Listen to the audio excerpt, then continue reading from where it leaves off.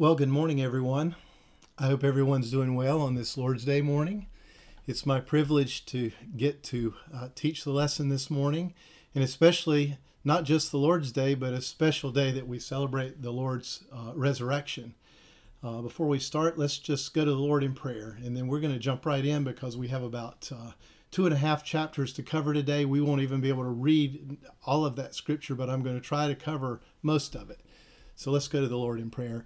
Thank you, Lord, for this day when we can celebrate your resurrection.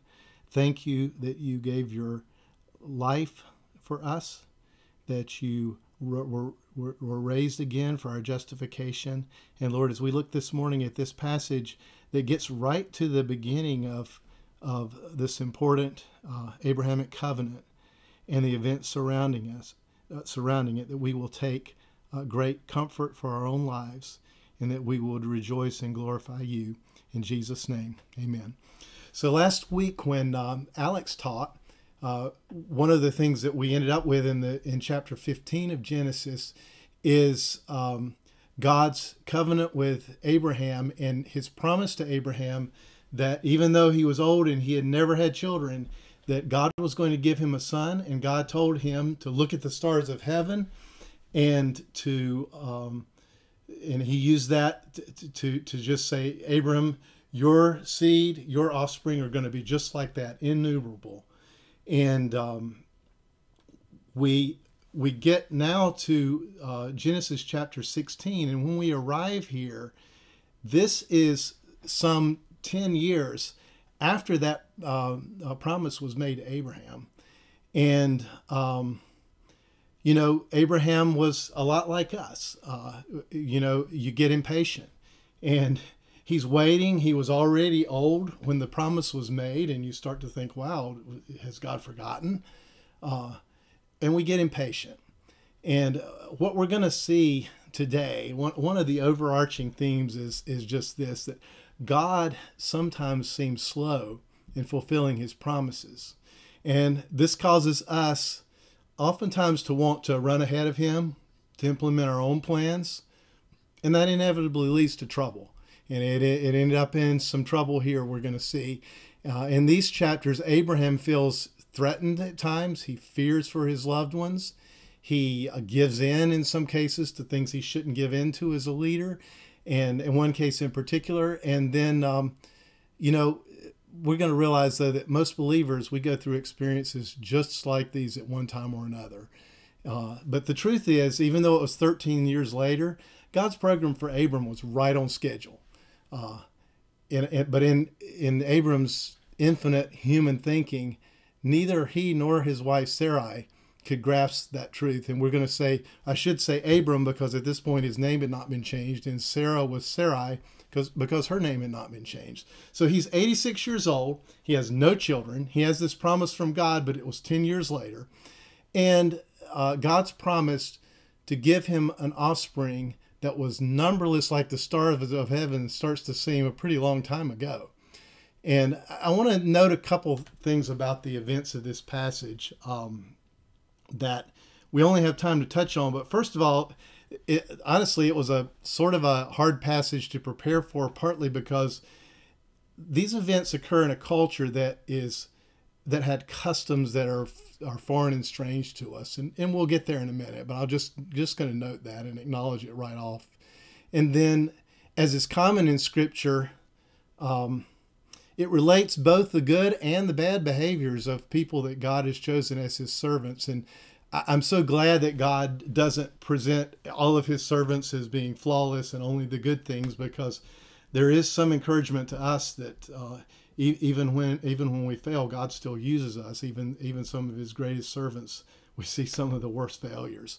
So let's go. I want to read the first 16 verses, and then we'll comment on it. Genesis chapter 16 in verse 1. Now Sarai, Abram's wife, had borne him no children. She had a female Egyptian servant whose name was Hagar. And Sarai said to Abram, Behold, now the servant has prevented me from bearing children. The Lord has prevented me from bearing children. Notice she takes it right back to the Lord. Go in to my servant. It may be that I shall obtain children by her. And Abram listened to the voice of Sarai. He shouldn't have. So, after Abram had lived 10 years in the land of Canaan, Sarai, Abram's wife, took Hagar the Egyptian, her servant, and gave her to Abram her husband as a wife. And he went in to Hagar, and she conceived. And when she saw that she had conceived, she looked with contempt on her mistress. And Sarai said to Abram, May the wrong done to me be on you. I gave my servant to your embrace, and when she saw that she had conceived, she looked on me with contempt. May the Lord judge between you and me. So now it was her plan. Abram let her go through with it. Now she's blaming him. Verse 6. But Abram said to Sarai, Behold, your servant is in your power. Do to her as you please. Then Sarai dealt harshly with her, and she fled from her. So let's just stop there and mention a few things. First of all, let's deal with this whole issue of polygamy. First of all, I mean, it's right there. We're going to talk about it. We don't have time in any way to cover it in such a short amount of time, but I just want to point out that in the patriarchal age, there were polygamists. That was the culture of the day, and it was in the Old Testament life of Israel throughout throughout the Old Testament. Many were polygamists, and some in the patriarchs and so forth, and but it's very clear looking back on it with the knowledge that we have, particularly of the New Testament, that Jesus said in particular from the beginning that was not so. God's plan was one man for one woman. So, was polygamy a sin? Well, it certainly, I'll quote Al Mohler on this. He said, well, it certainly fell short of the glory of God. It certainly was short of God's intention, as Jesus makes clear in Matthew 22, the passage I just cited. But it was allowed, even as later on the law allowed divorce, but not because it was God's plan and purpose, but because Jesus says of the hardness of your heart. And we need to remember also, and this is as far as I'm going to go with this right now, but we have the concept of progressive revelation. And so even in the beginning, that was the pattern that God set forth. But we don't really see God making condemnation of this in the patriarchs' lives. And so was it against God's plan? Yes. Did God honor these men? Yes. Is that God's will for us today? Absolutely not. It's very clear in the New Testament that was not. We have a lot more. We have more revelation than they did at the time. So, but when we look at this, we just have to say that that is something that God at least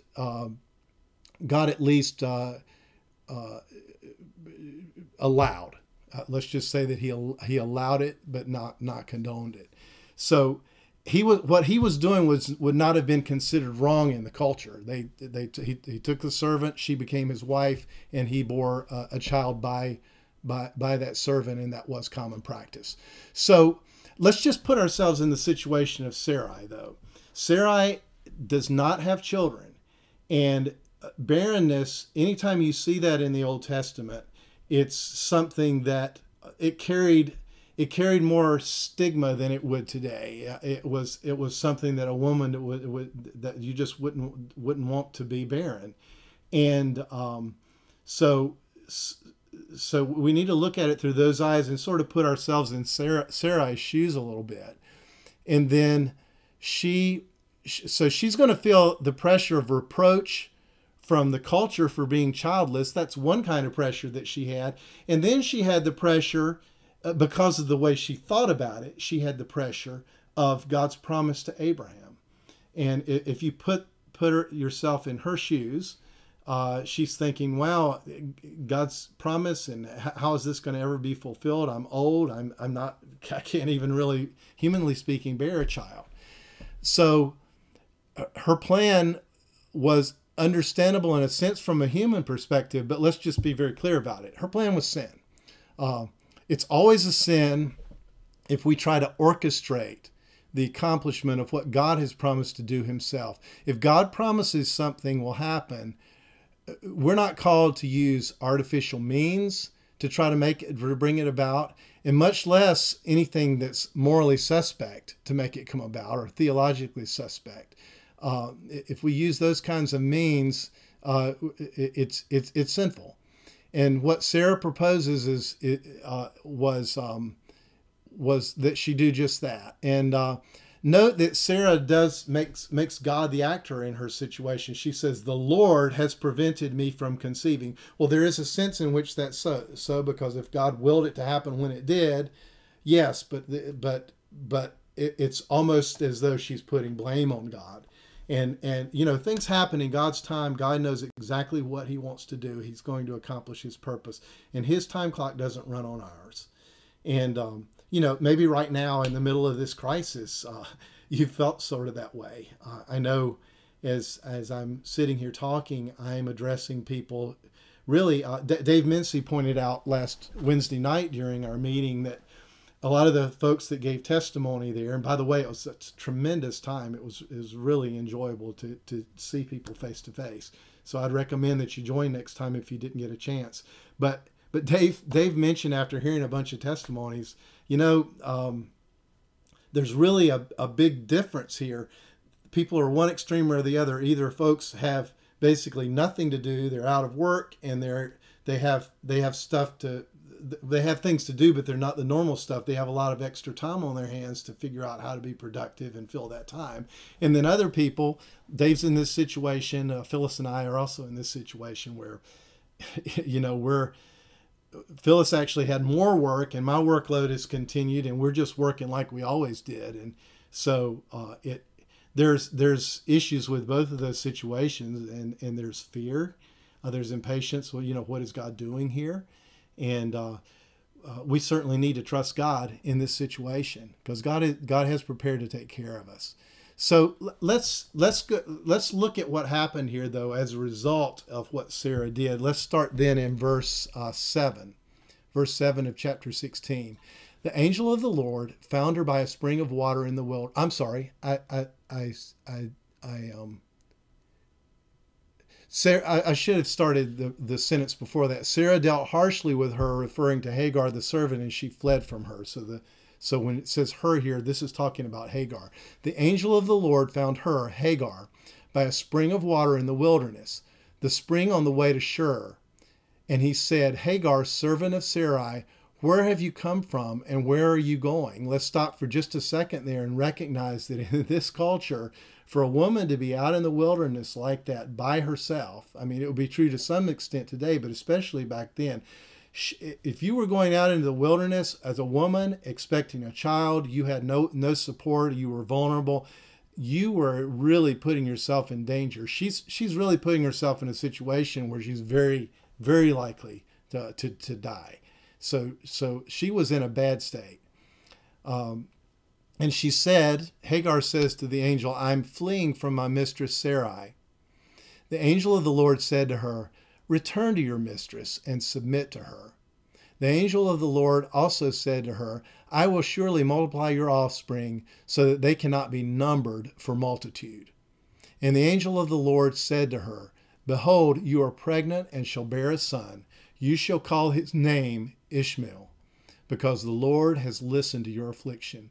He shall be a wild donkey of a man, his hand against everyone, and everyone's hand against him, and he shall dwell over against all his kinsmen."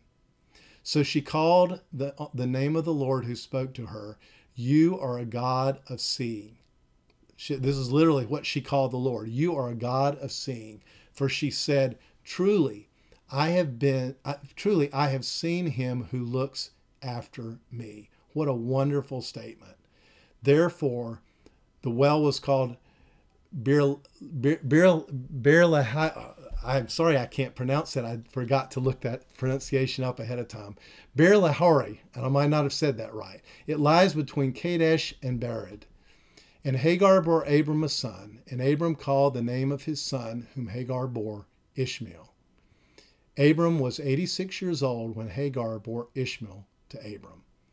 Now, let's think about these events that we've just read in the scripture. First of all, I want you, if you're not sympathetic to Hagar in this situation, I think you should be. You've got to realize that she was Sarai's servant, and she was in submission to her. And the Bible doesn't indicate, and it's unlikely in that culture, that Sarah would have had any say in marrying Abraham. We don't know whether that's something she wanted or not. It was, but at any rate, it was something that Sarai had told her to do. She was forced into this relationship, as far as we can tell. I don't know. We don't know whether she wanted it or not. But the fact of the matter is, this was not really of her choosing. Sarai has lordship over Hagar, and she requires her to do this. And Hagar, but after the fact, Hagar was haughty about the fact that she had conceived and Sarai hadn't. So, you can't be sympathetic to that, but you can imagine that if that was sort of something that was a matter of pride, especially in that culture, and Hagar sort of flaunts it and is in her face. You can imagine what that would be like if you're Sarai and just feeling inadequate, and all the things that would accompany that. Jealousy, all of these human and sinful things that well up in a situation like that. And that's exactly what happened here. And then, as I mentioned, she's outcast. She's going out into the wilderness. And, we should sympathize her because she was forced into the situation. And, and we want to back up to and talk about Abram in this too. Sarai goes to Abram, and Abram was in charge of the household. He was the leader, and he shirked. I don't see any way around that. He really shirked his responsibility. He says, "She's your servant. You have control over her. You do what you want." So, I'll just stop there a minute. Anytime you're in a leadership position and somebody under you has a decision to make, and they come and it's a hard decision. You don't want anything to deal with it. So to do with it, particularly if they're getting ready to make a wrong decision and you don't override that decision, you're shirking your leadership responsibility. The buck does stop with you. You're responsible when you're asked for guidance to give good guidance. And Abram didn't do that. He did not fulfill the right role as a husband there. Sarai was not right to send her out in the wilderness like that to make her vulnerable. That was not right from any human perspective, from any biblical perspective. She certainly wasn't loving her neighbor, Hagar, and her servant Hagar in doing that. So Hagar has been wronged. She wasn't completely in the right, but she's very vulnerable here. And then the angel appears to her. Well, as the word angel means sent. This angel was sent from God. And, angels, they're not these cute little cherubic things that we see depicted. Anytime you see an angel appearing to a person in the Bible, unless they appear in the form of a man, which happens sometimes, but generally when an angel appears, there's fear. That's the first thing you say. They fell on their face, or they were afraid. And what's the first things out of their mouth? Do not be afraid. So this angel appears to her. But when this angel starts talking, it's not a matter of fear other than just reverence and understanding that you're in the presence of someone powerful. This angel speaks words of encouragement to her. And she tells her, you need to go back and be submissive to Sarai. She receives a promise similar to the promise God made to Abraham, that she's going to have a son, that her seeds that her offspring are going to be many in number, all of these things. One of the things, though, that is in this message is her son is compared to a wild donkey. Now, a wild donkey in the wilderness at that time was, it was said that if you took one of these wild donkeys that dwelt in the desert and you brought them into any kind of civilized place where there was stuff around it, they would just tear everything up. They were very destructive. So this was not a compliment to say that her son was going to be like that. He was going to be untamable. He was going to be sort of unmanageable. And, and Ishmael is going to end up being the progenitor of tribes that are going to ultimately be against Abram. And we could talk, I don't think we really have time to talk a lot about the Ishmael and Israel and all of that, except it's not accurate to say that Ishmael is the father of Muslims. That's not really quite accurate, but it is accurate to say that that Ishmael is basically the father of the generations in that part of the world, the Arab part of the world, that are not Semitic, so that are not Jewish. And so there is conflict there today, and it is true that most people who fall into that category, Islam dominates in that sense. But it's not Islam first. It's that area of the world and the people who dwell there, and there has been conflict throughout. And I do want to circle back around to that in just a second, and just mention really briefly. I'll just say it now because I don't want to forget to say this. In Galatians 4, we have there's more. There's more involved. There's more than meets the eye in this whole thing with Isaac and Ishmael. Because in the book of Galatians, it uses, the Apostle Paul uses Ishmael and Isaac as representatives, and Ishmael represents the bond, the offspring of the slave, and he compares it to Israel being under the law versus being under grace, and he uses that as a metaphor. And this is no accident. The Lord knew this at the time. The Lord planned it this way because he knew that many years later, after the birth of Christ, and after Abram's offspring produced Jesus Christ, and he blessed all the nations of the world, that he was going to use this. And I shouldn't leave there without also pointing out that God's promise to Abraham then encompasses through Isaac, then eventually encompasses and blesses the offspring of Ishmael, because the scripture said to Abram, "In thee shall all the nations of the earth be blessed." And we know that because Israel rejected the Lord, after Israel rejected the Lord, salvation was offered to the Gentiles, and those distinctions were wiped away. We don't have the racial distinctions. We don't have any of that. And God's plan of salvation and his grace was offered then, but even in Old Testament times, God always offered his grace even to Gentiles who were willing to come under and serve the God of Israel.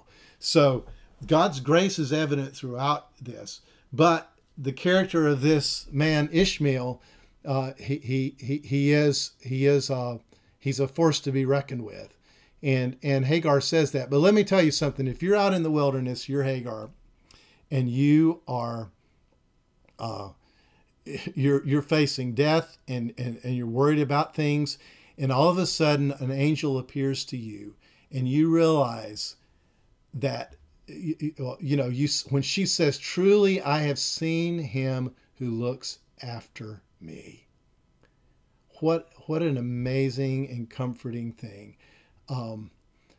Hagar is this lowly servant from Egypt. She's been harshly treated. She's helpless, but she's seen by the Lord, and she's given a promise, and God gives her a son. All of that was encouraging to her. And we hear the description of Ishmael as a threat, but Hagar seems to have heard it as a promise.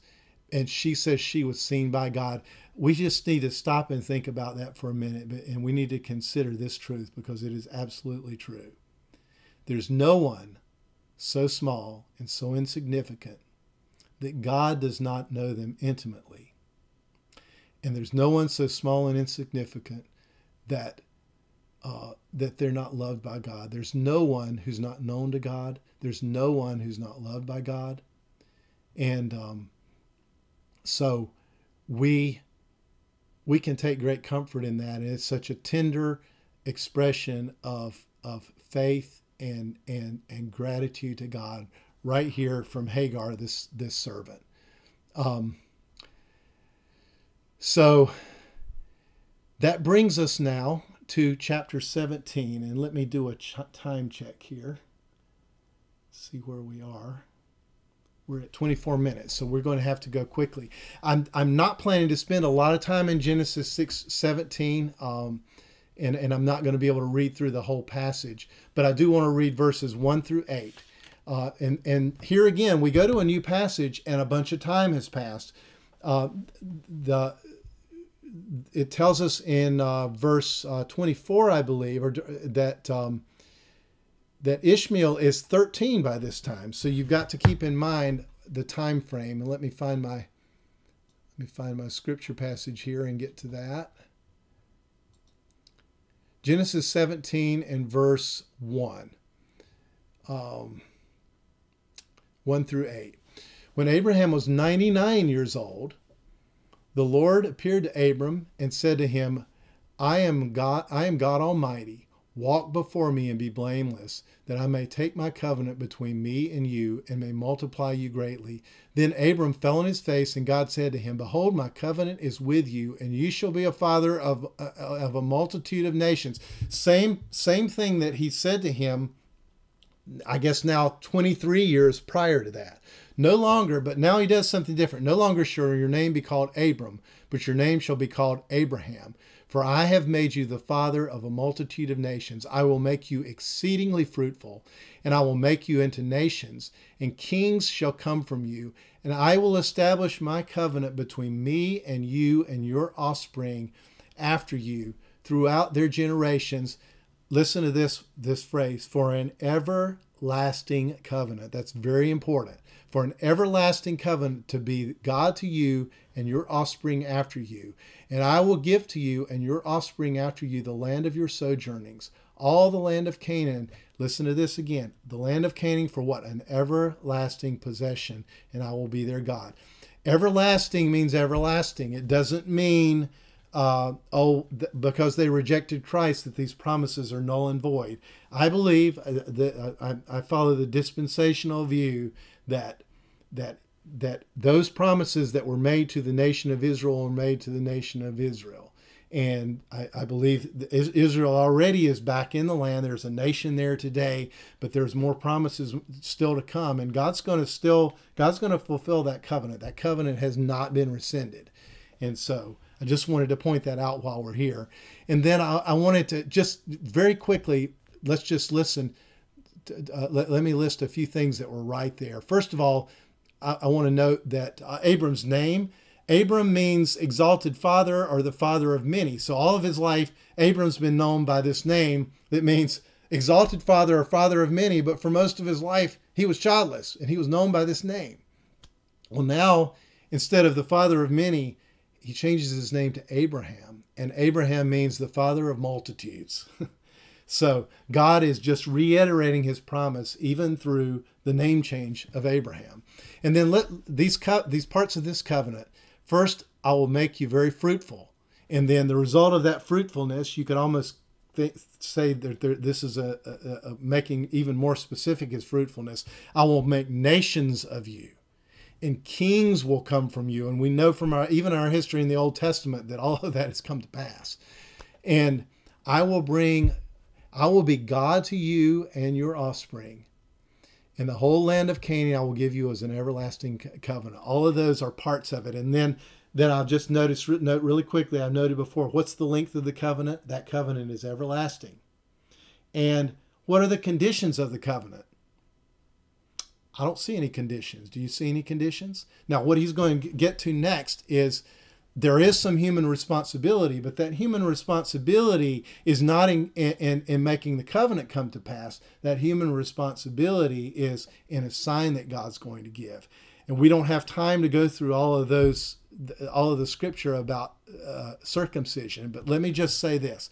Circumcision was a sign, and Abraham was commanded to do it. Now, God, with his covenant, sometimes there will be a sign. The covenant with Noah, the sign that was put there was a rainbow.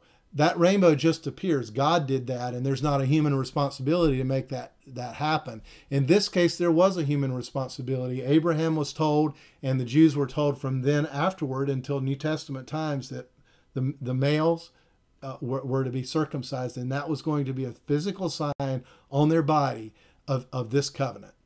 And we'll just stop with that because we're going to be running close on time, and I don't want to run out. And I will not get a chance to read the rest of that scripture passage, but let's skip down to, let me make sure I'm not missing anything I absolutely wanted to cover. Oh, I'm sorry. I did want to mention one thing. In verses 15 to 27, when God says this to Abraham, reiterates the promise, and he says that Sarah is going to bear him a son. Abram laughs. And there's two ways that you could laugh. It can be a laugh of sort of cynicism, or I don't believe that. And it's that kind of laugh. And then there's a laugh that's more of, I will call it a laugh. It's just a laugh of mirth. You hear something and it's just so wild, it just makes you laugh. You laugh out of joy, or you laugh out of, wow, who would have ever imagined that? And it's very clear that that Abraham's laugh here is a laugh of mirth. He's not mocking God. He's not saying, yeah, I'll believe that when I see it. It's a laugh of mirth. And then we'll get to Sarah's laugh in a minute, because it's a little bit different. In fact, let's go there now. Genesis chapter 18. Let me switch over to that. Okay. Genesis 18 and verse 1. And the Lord appeared to him by the oaks of Mamre, as he sat at the door of his tent in the heat of the day. He lifted up his eyes and looked, and 3 men were standing in front of him. Now notice it said the Lord appeared to him, and then it said 3 men standing in front of him. And we're going to realize that these are not just mere men; they're angels, and the Lord. When he saw them, he ran from the tent door to meet them, and bowed himself to the earth and said, O Lord, if I have found favor in your sight, do not pass by your servant. Let a little water be brought, and wash your feet, and rest yourselves under the tree, while I bring a morsel of bread, that you may refresh yourselves. And after that you may pass on, since you have come to your servant. So they said, do as you have said. And Abram went quickly into the tent to Sarah and said, quick, 3 seahs of flour, knead it and make cakes. And Abram ran to the herd and took a calf, tender and good, and gave it to a young man, who prepared it quickly.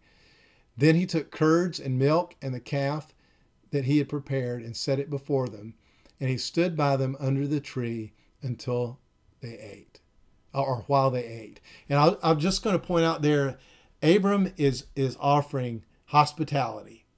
And it seems very, very clear that that there's also a reference in Hebrews that refers back to this passage, and I'll read it quickly because I've got it. It says, let brotherly love continue. Do not neglect to show hospitality to strangers, for thereby some have entertained angels unaware. And I didn't want to pass that by, especially in this time right now when so many of our neighbors, they're fearful. Some of them are in need. There are older people who maybe they're vulnerable and they're in the house. We need to be especially mindful of the state that people are in. I heard about one pastor in the area recently who said, a friend of mine who lives in Raleigh said their pastor had said, don't waste this pandemic. And what he meant by that is people's hearts are more tender. They're thinking more. They're feeling vulnerable. They're more likely to be receptive to spiritual things. All of those things. And not only that, people are in need. And so we need to be watching for people that we can help, people that we can show Christ's love to, and use that as an opening and use hospitality. And we're told to do that. And so we need to make sure we don't neglect this time and not waste this pandemic during that time. And we can take an example from Abraham here. And so then we go to verse 9. They said to him, where is Sarah your wife? And he said, she is in the tent. The Lord said, I will surely return to you about this time next year, and Sarah your wife shall have a son. And Sarah was listening at the tent door behind him. Now Abram and Sarah were old, advanced in years. The way of women had ceased to be with Sarah. In other words, humanly speaking, she was way past childbearing. So Sarah laughed to herself, saying, after I am worn out and my Lord is old, shall I have pleasure? The Lord said to Abraham, why did Sarah laugh and say, shall I indeed bear a child now that I am old?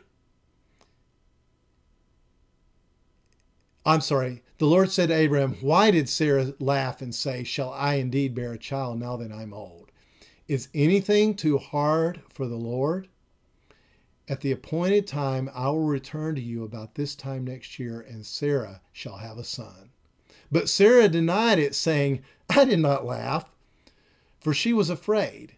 He said, no, but you did laugh.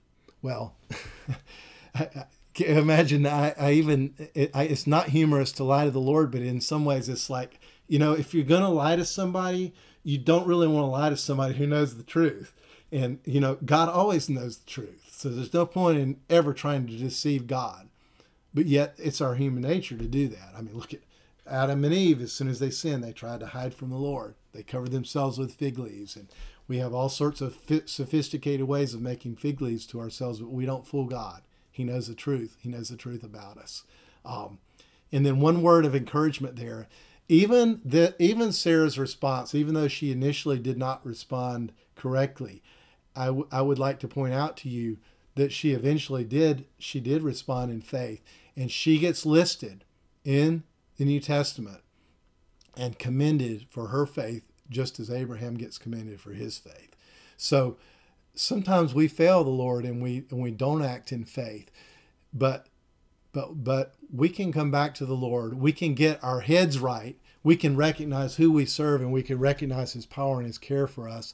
And God will still reward that faith. God forgives us whenever we don't have faith. So we probably should start to wrap up. I just wanted to close out by just thinking about, I should say that it's obvious that Sarah's laugh is different from Abram's. Her laugh really was a cynical laugh, and then she denies it. But let's just think about some of the principles that we can draw from this. First of all, God doesn't need our help in fulfilling his promises. God didn't need Sarai's help. God didn't need Abram's help. She would have had a child regardless of whether she had stepped in.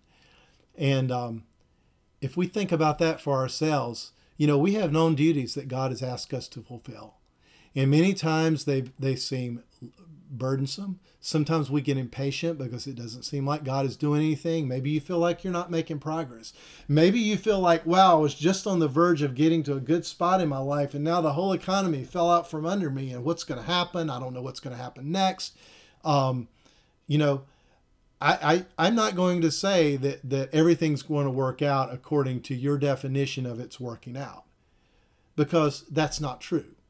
God doesn't always work out everything the way we want things to work out. I could be bankrupt this time next year. You could be bankrupt. We might have members of our family who've passed away from the coronavirus.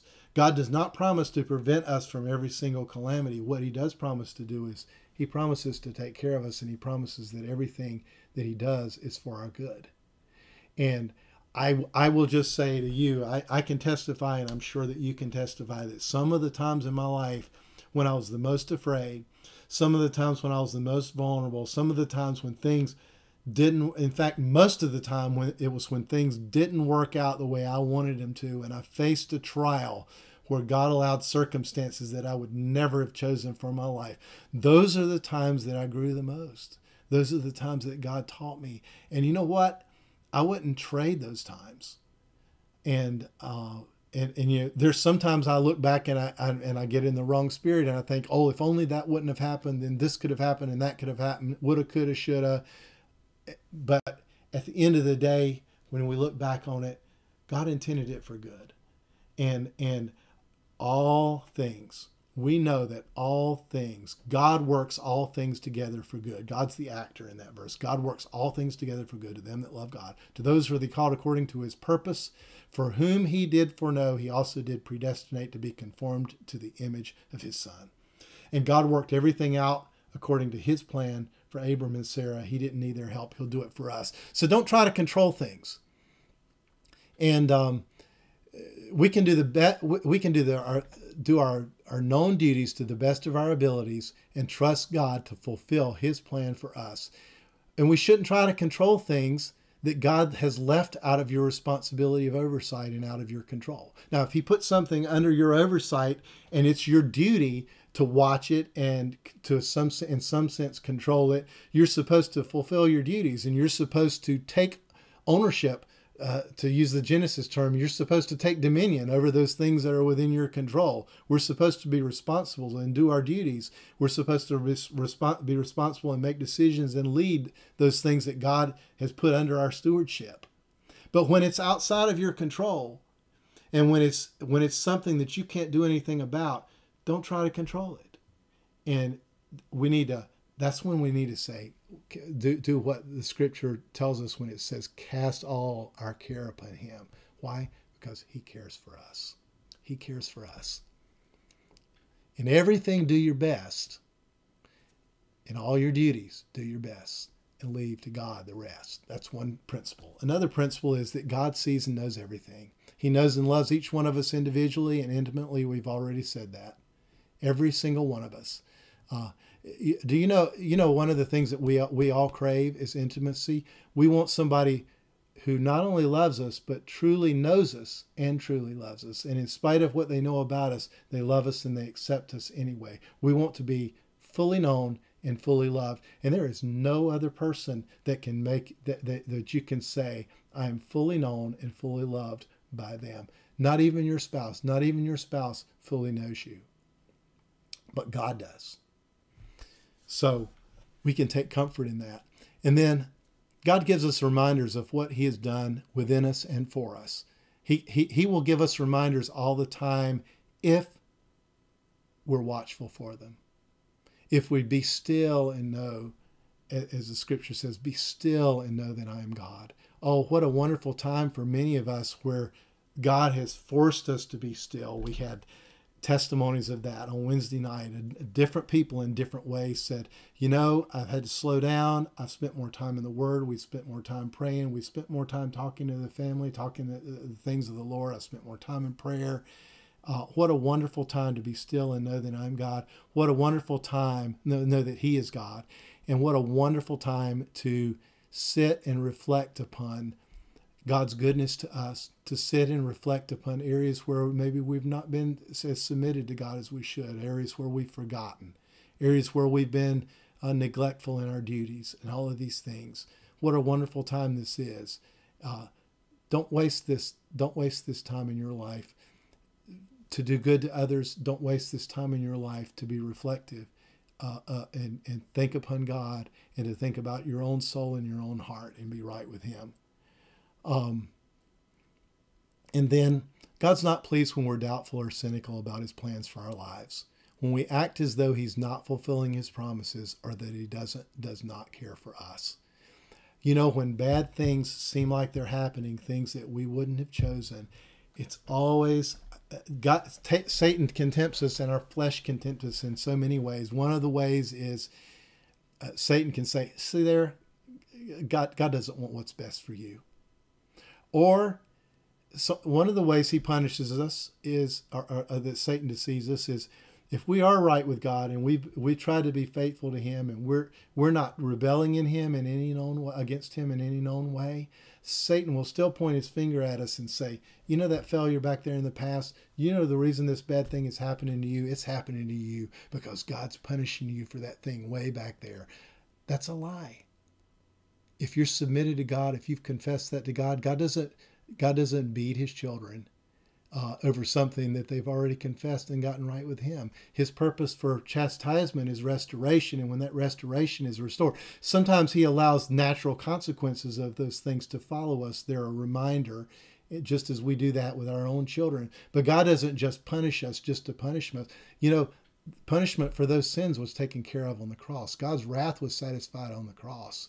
If anything bad happens to you, he's either chastising you because you're not right with him, and if that's the case, you're going to know what it is. He's going to put that thing in front of you, and you're going to know, I'm not submitted to that, and I need to get it right with him. The other reason that he lets bad things happen to us and allows it to happen He's just conforming us to his image. He's given us more faith. The trying of our faith worketh patience, as James says. He conforms us into his image, and those hard times mold us in ways that the easy times can, as we said before. Let's take all of those things with you. And I wanted to quit at 40 minutes, and I'm about 4 or 5 minutes over, so we should stop right now. But let's close in prayer. Lord, thank you for your word. Thank you that even a great person that you commend in Scripture, you said he was the friend of God. We see that he was not perfect. And when we look at these biblical characters, we don't look at them and say, oh, they're our heroes because they were so great. Yes, you commend some great things about them, but at the end of the day, when we see the fact that they were sinful men too and sinful women too, what it really does, if we look at it the right way, is it just makes us even more thankful for your grace. The perfect, imperfect kings, the imperfect prophets, the imperfect priests that you present in the Old Testament, they just drive our hearts to long for someone who would be the perfect priest, someone who would be the perfect king, someone who would be the perfect prophet. And the Lord Jesus had fulfilled all of those roles in one. He was the king that we longed for, the prophet that we longed for, the priest, the only priest that could make a sacrifice that was efficacious once for all for our sins, the sins of the whole world. The only sacrifice that could have absolved us, that could have propitiated your wrath. Thank you so much for your word. And thank you that even though we have that to know, which is the greatest thing that we could ever have for eternity, our hope is not merely in eternity. Our hope and our joy and our comfort is here on this earth too, because we have the privilege of walking with you. And when the world seems to be faced with all sorts of uncertainty and fears and turmoil and strife, Lord, we can rest in you. Lord, you said, come to me, all you that labor and are heavy laden, and I will give you rest. Take my yoke upon you and learn of me, for I am meek and lowly in heart, and you shall find rest. Not physical rest. It's talking about there. It says, you shall find rest unto your souls. Thank you so much that we can have rest unto our souls if we know you. Pray all these things in Jesus' name. Amen.